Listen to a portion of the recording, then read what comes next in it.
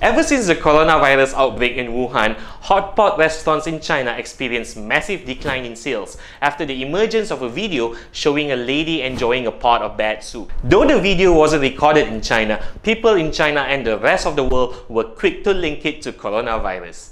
In this edition of DPO Insights, we take a look at the impacts of coronavirus on Asia's food industry.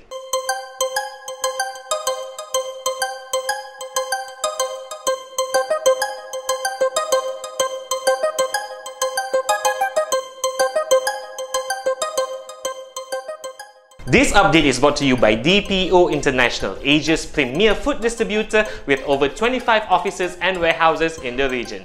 What is up, the World Wide Web? This is your host for the most, Ilyas, and you're watching DPO Insights, your telescopes to the happenings of Asia's tantalizing food industry.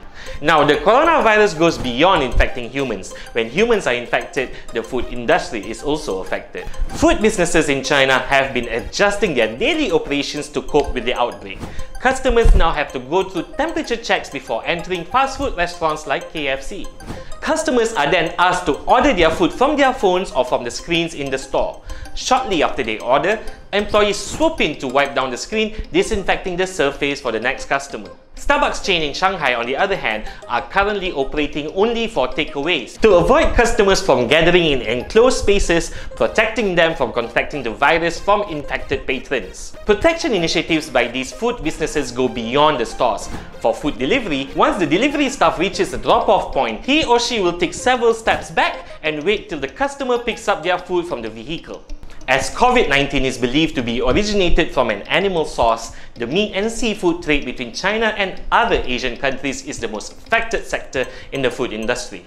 Some countries in Asia have acted on banning the importation of food items from China.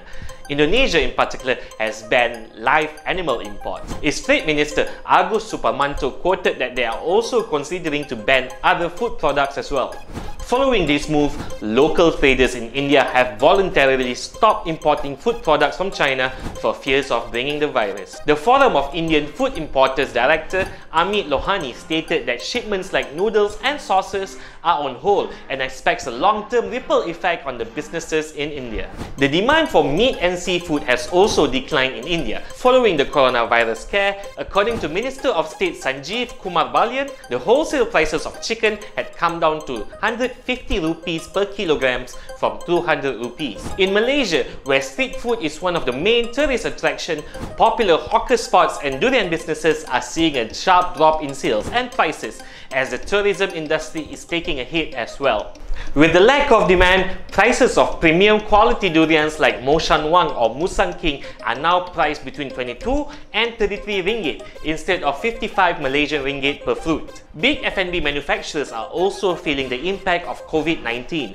Coca-Cola annual report notes that the company is facing supply chain issues with artificial sweeteners, including sucralose that is sourced from China.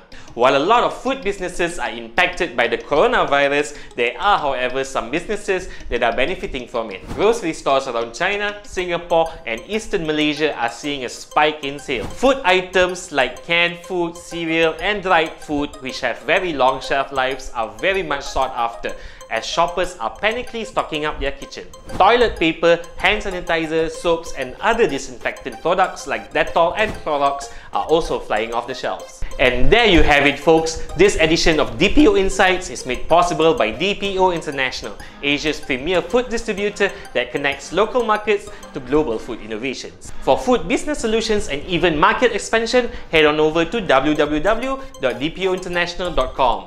This is Ilyas for DPO International.